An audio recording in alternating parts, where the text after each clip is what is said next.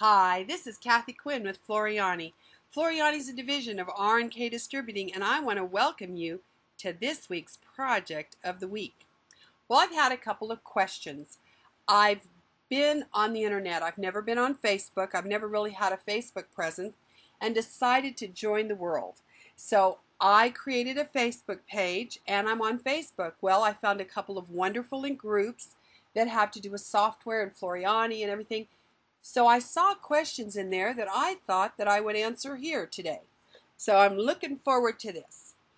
So the first question I had, and I did already create a little video and post it on my webpage and within that group to answer the question, but I want to answer it for all of us. The question was, how do I use the notes page? So let me show you. If I go into my designs folder and let me just pull in a design. Now I've got a design here. Now let's say I want to say where I use that design.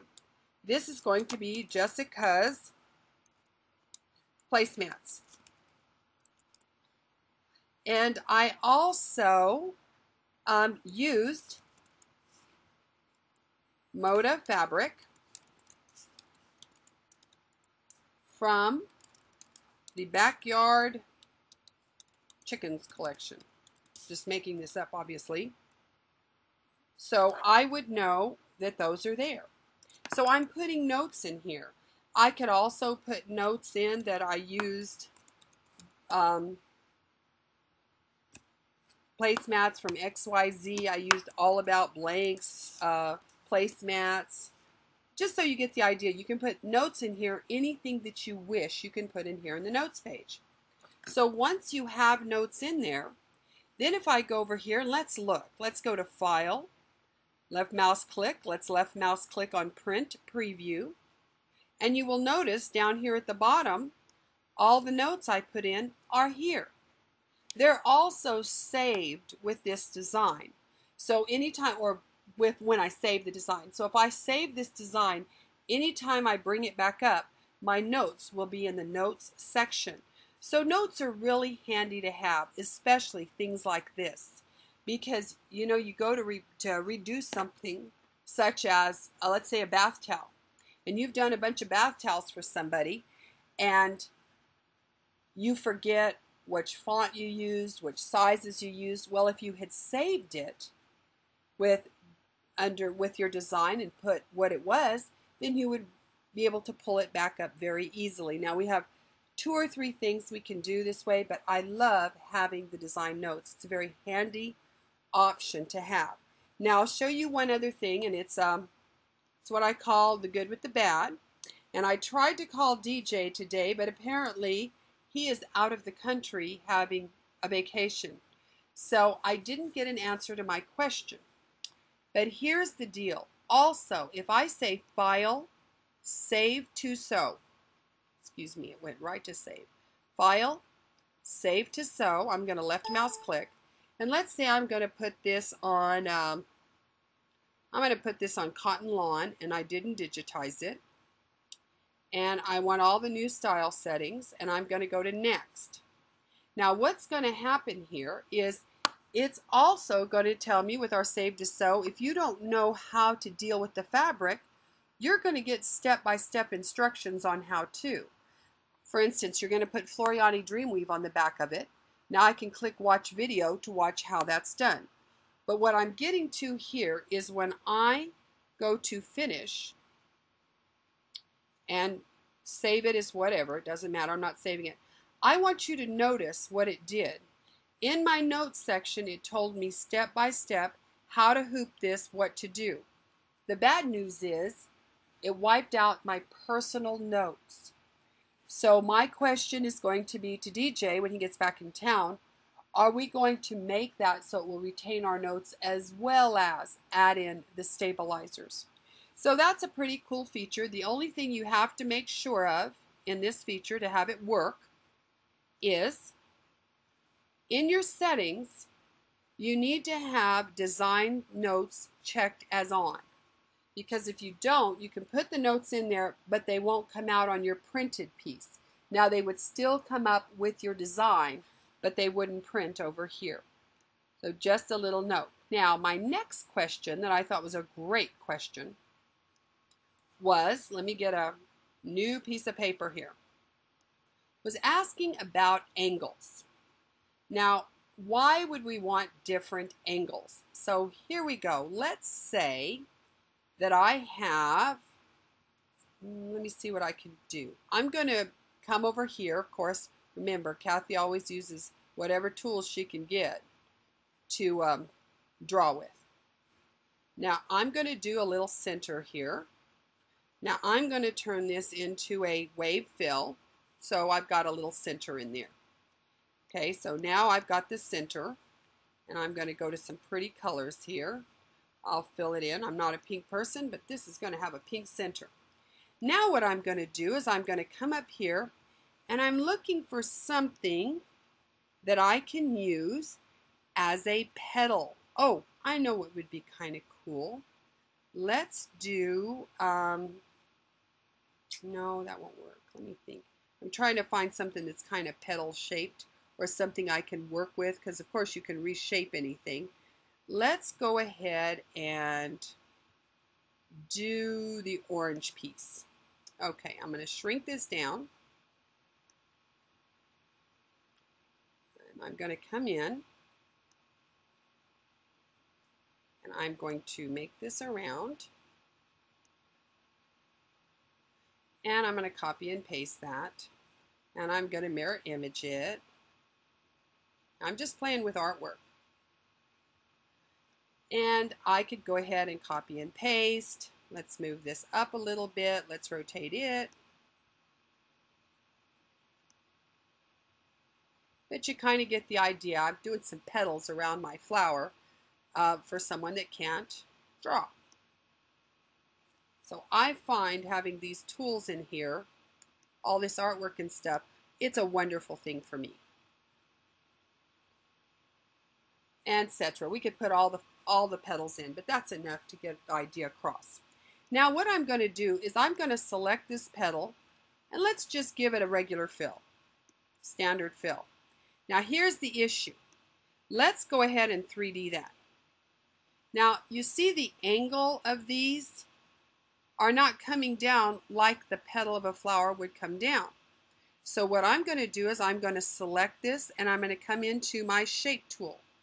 Now here is my angle line. It's got the black circles on it. So what I'm going to do with my angle line, and let me show you an easy way to work with angles too.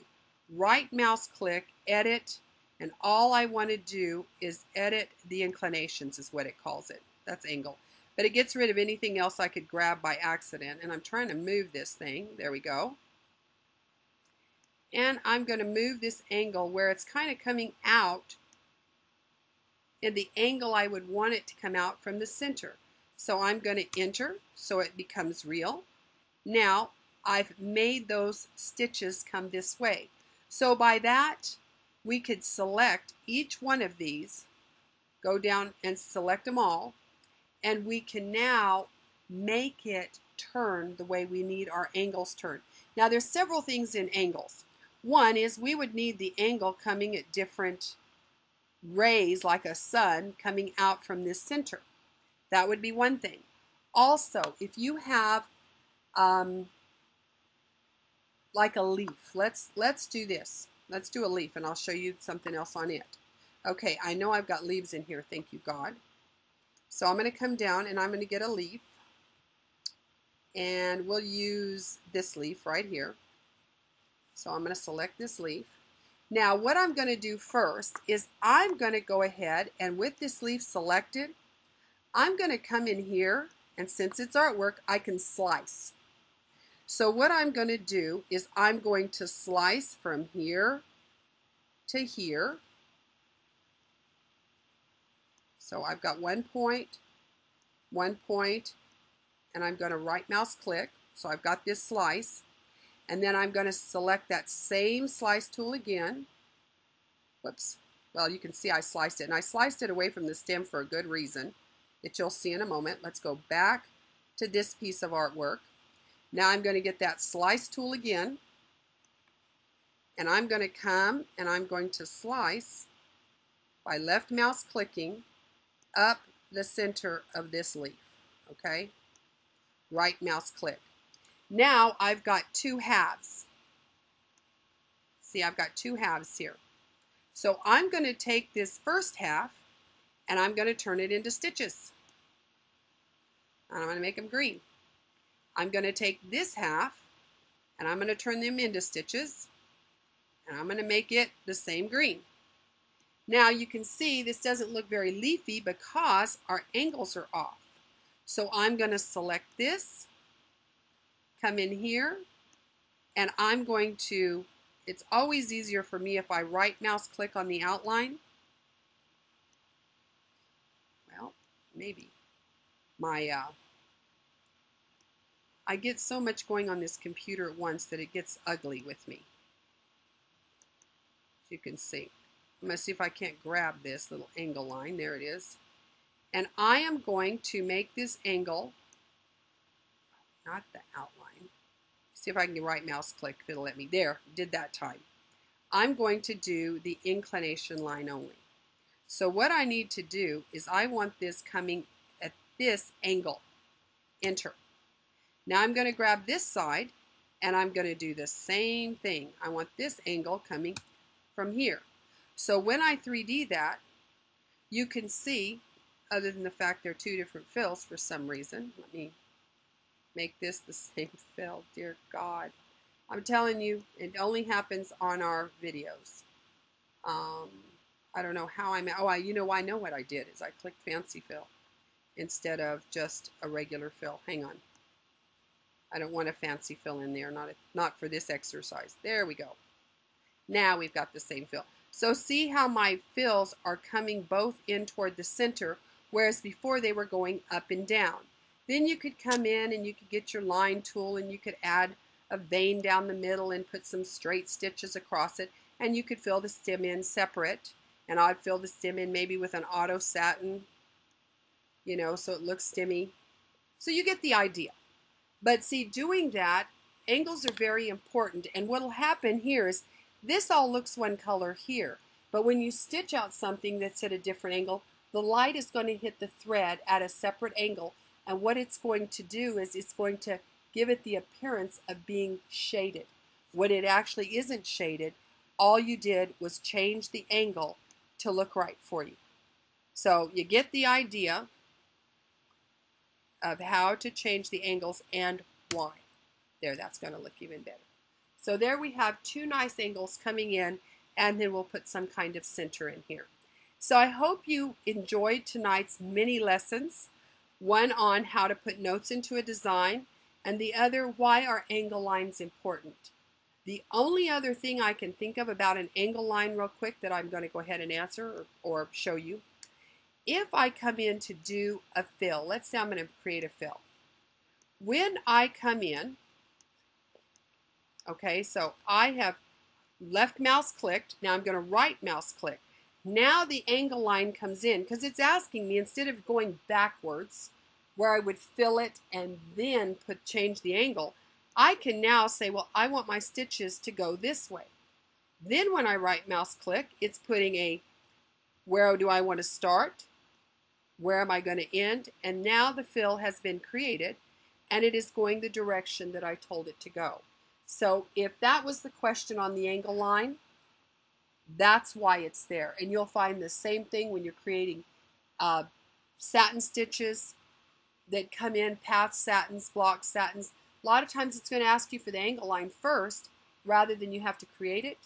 Then select the design, go to stitch edit, pick up your angle line. It's just much easier to do it first. So I hope you enjoyed tonight's lesson. I look forward to seeing you next week, and feel free to visit me at Sew Fine Diva with Kathy Quinn on Facebook. Look forward to seeing you. Good night.